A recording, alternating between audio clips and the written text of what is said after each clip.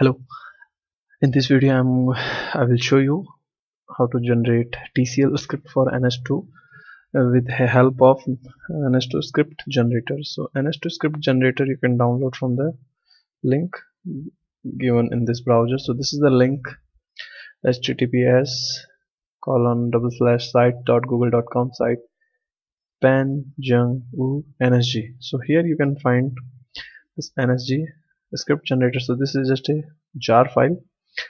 Run this jar file. Say for example, in our case we have this jar file on our desktop. So how to run it? Java jar, and then so in this video I will show you how to make a network in network script generator, how to generate a corresponding script.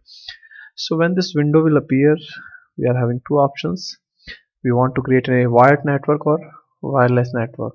So say we want to go for wired network.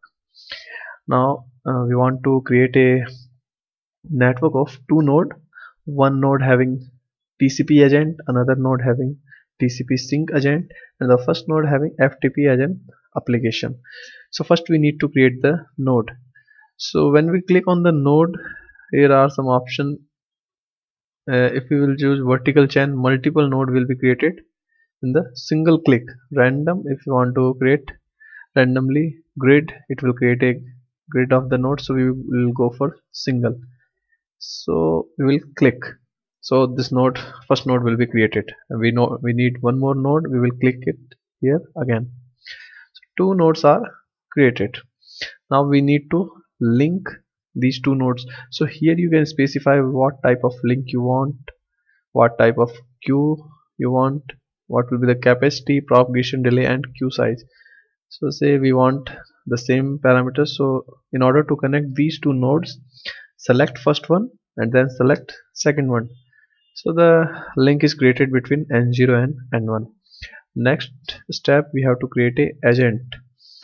So with first node we will create TCP agent. Here are other options as well. So we are going for TCP. Click it, and then as you can see a line is attaching with the pointer. So again click it. So a TCP agent is attached with the node N0, and another node we will attach TCP sync. Click it, again click it. So one node having TCP as agent, another node having TCP sync. So TCP 0 and sync 1, these are actually the variable which are representing this agent. Now we will go for applications. So we will attach this FTP application with this agent.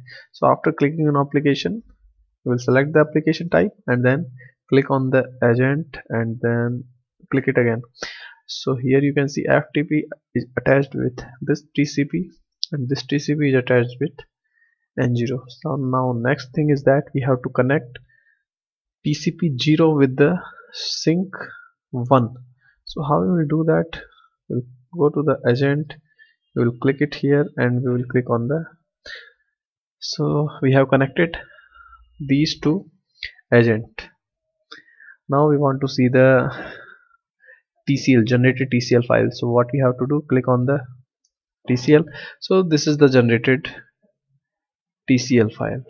So now no need to know TCL. If you don't know TCL, in that case also you can work on NS2 by using network script simulator. Now we will see the another scenario. So we'll close it. So say now we want to go for wireless. So wireless, we want to create the same network. So we will create network 1. So this is the range of this node. We will create another network N0. So if this node appear in the range of N0, they will connect it automatically. Now we will attach TCP. We will attach TCP sync with another node. Application, we will attach a FTP application with this node, and we will connect this TCP with the sync application. So we have created the Same. Now there is a tab you can find parameter.